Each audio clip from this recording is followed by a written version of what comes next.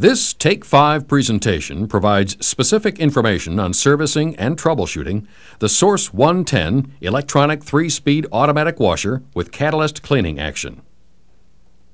A complete service manual is also available for these units. Additional information not covered in this video presentation is provided in the service manual. For specific technical information on the model being serviced, refer to the tech sheet found in the console area of each unit. This automatic washer features a number of unique operational systems not found on previous Source 110 units. These systems include a new detergent dispensing system, a new fabric softener dispensing system, a new bleach dispensing system, and an industry-exclusive catalyst cleaning action cycle. All of these systems are connected to a series of solenoid-controlled valves which operate in conjunction with the hot and cold freshwater valves. Beginning with the hot and cold inlet valves, incoming fresh water is sent through a solenoid-controlled valve that sends fresh water directly to the tub. Attached to the freshwater valve outlet is a thermistor that senses the temperature of the water entering the tub. Information from the thermistor is fed directly into the automatic temperature control electronic control board to adjust the hot and cold water inlet valves for the correct wash and rinse temperatures. The outlet of the freshwater valve is also equipped with a backflow restrictor or duct bill to prevent wash water from being siphoned back into the water supply. A separate solenoid-controlled valve sends fresh water to the detergent dispenser cup.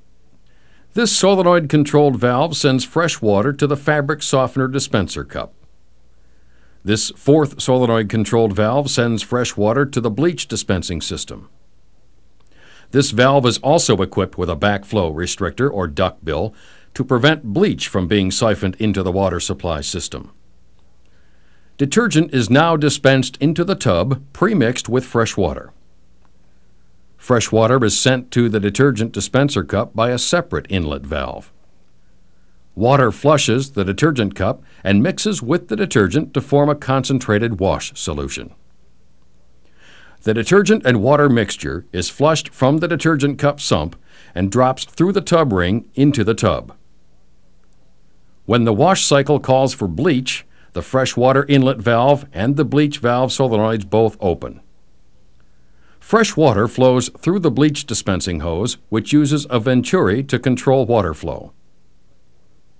As the fresh water passes the bleach dispenser outlet hose and venturi, a siphoning action causes the bleach in the dispenser to mix with the fresh water.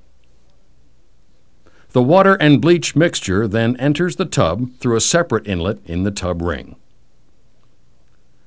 The fabric softener is dispensed into the tub as a mixture with fresh water. Fresh water is sent to the fabric softener dispenser cup by a separate inlet valve. The cup fills with fresh water from small inlet slits at the center of the cup. The cup fills and the fabric softener and water mixture flows over the top edge and enters the tub through a grated opening in the tub ring. Catalyst cleaning action can be selected as an option in any wash cycle. When catalyst cleaning action has been selected, the basket immediately begins to spin the dry clothes, and fresh water enters through the detergent dispenser. A specially designed extension of the tub ring pushes the dry clothes downward. When a sufficient level of the water and detergent mixture has entered the tub, the recirculation pressure dome located on the right side of the feature panel causes the recirculation pressure switch to trip. The water and detergent mixture is sent through the diverter valve. The diverter valve sends the water and detergent mixture to the recirculation inlet in the tub ring, where it is then sprayed onto the spinning clothes, saturating the load. This cycle will last from 1 to 5 minutes, depending on the wash cycle selected.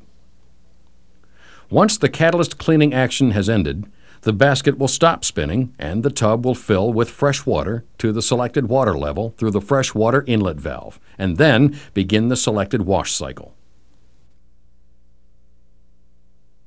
Unique serviceable components are located in two main areas of the washer, inside the console area and inside the washer cabinet.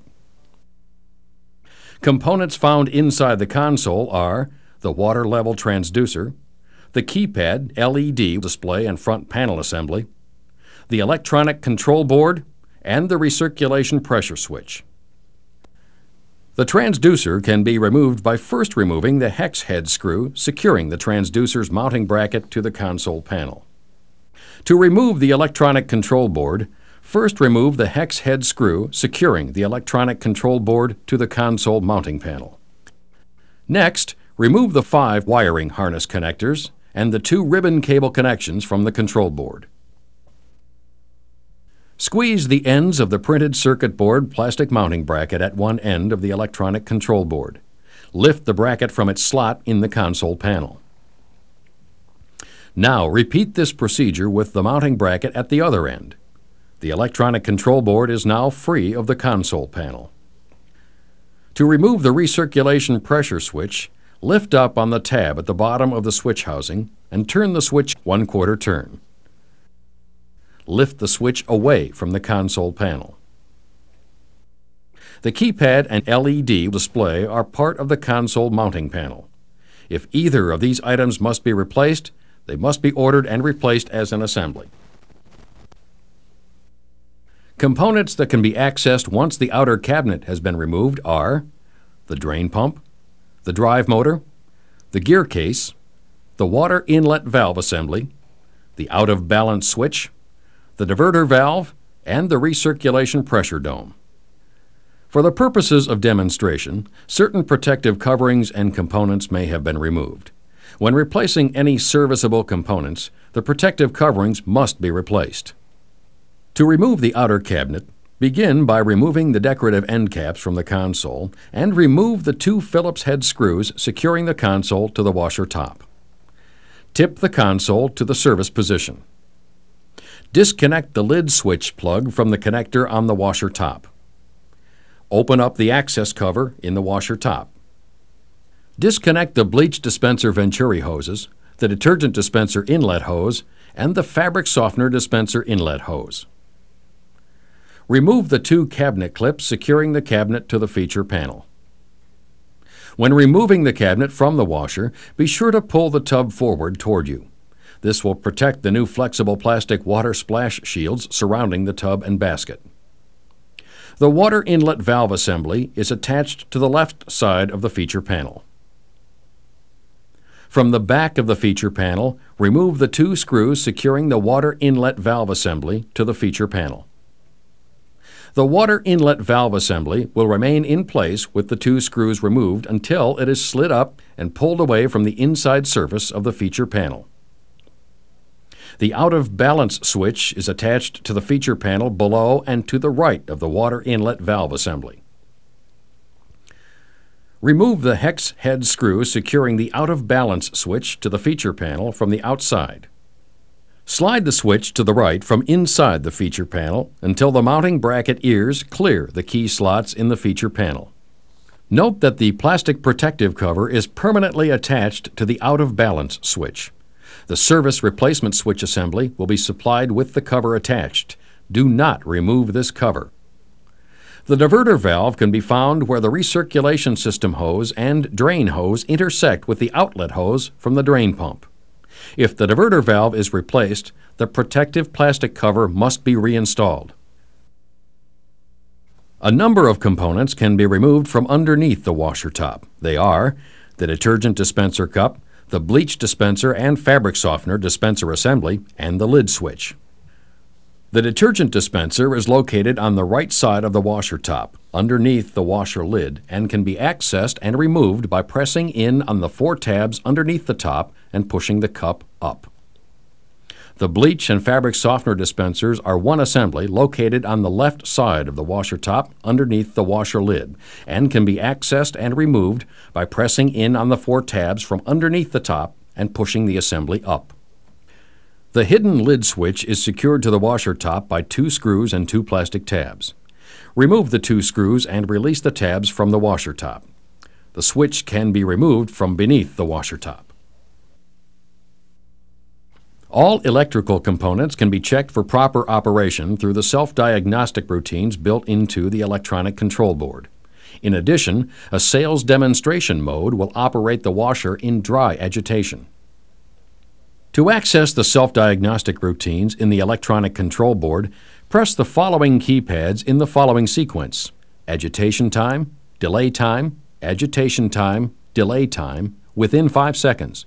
The LED will display DT, indicating the control board is in the diagnostic test mode. Refer to the tech sheet for specific procedures to test electrical components.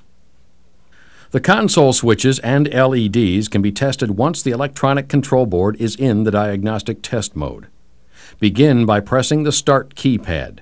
All of the LEDs will glow. Now, by pressing any of the keypad switches, a beep will be heard and the associated LED will turn off and on.